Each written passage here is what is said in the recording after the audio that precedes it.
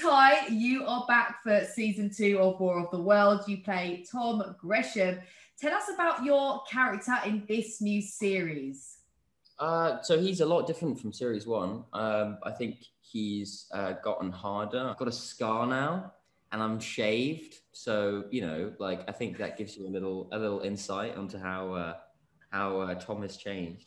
A lot of cool action gun stuff, which was fun to do.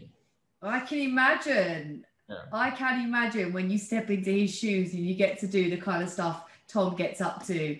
It's a fun job to go on and do every day. In terms of stepping into that character, the look and feel of that character, what do you like the most about the transformation from Ty to Tom? I've liked how I've had my own input, like as Ty into Tom, because I think they're quite similar people, really. Like if I was in his shoes, I mean, I don't think I'd be, nearly as sort of, I mean, I don't want to say it. I'm going to say it. Kind of badass in season 2.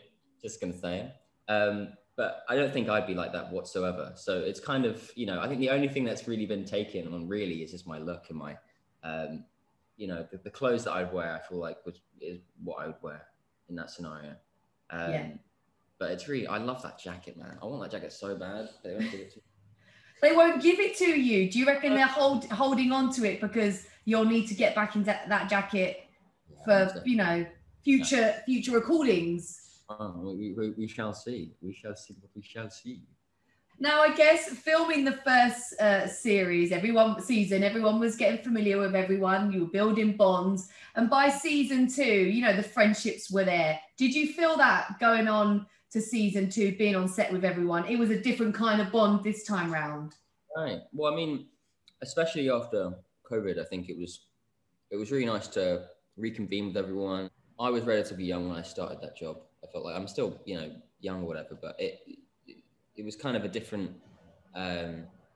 16 going on 17 basically. So it was a different kind of whole world. I've never been on a show like this, and going into series 2 it felt like I wasn't really coming to work. I was just coming to play.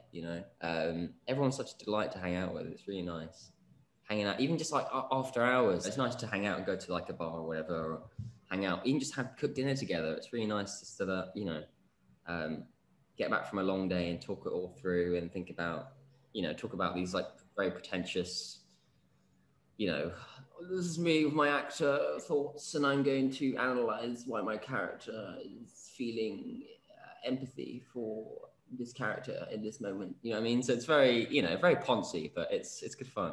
The first time round, did you have like a kind of get together with friends and family to watch the first season? Are you going to do that this time round, or do you find that quite embarrassing?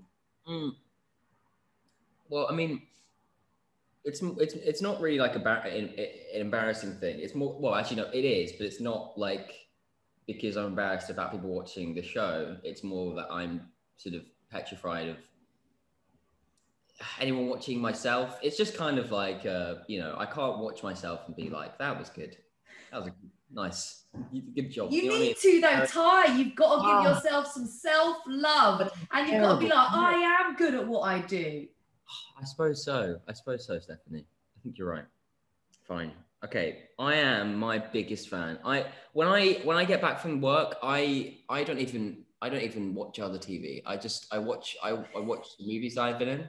Yeah. And I watch my interviews back, and I write my notes down on what I could do better, you see. And it's just a very inspiring creative process in my own self,